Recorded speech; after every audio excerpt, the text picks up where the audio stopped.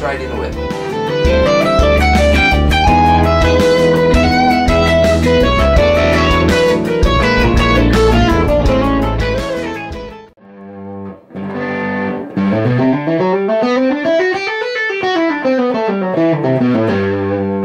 Incidentals that happen between the two hands.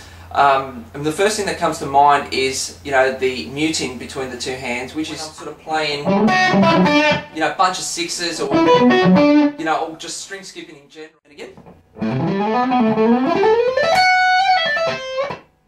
A commonly asked question amongst guitar players would have to be, how do you break up a line and not make it sound so scale-like?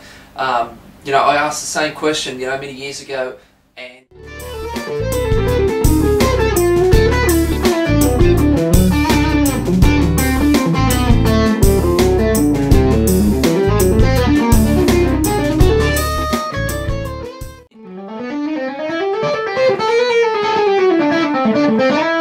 you know, it's never ending. You can sort of go up a semitone, go.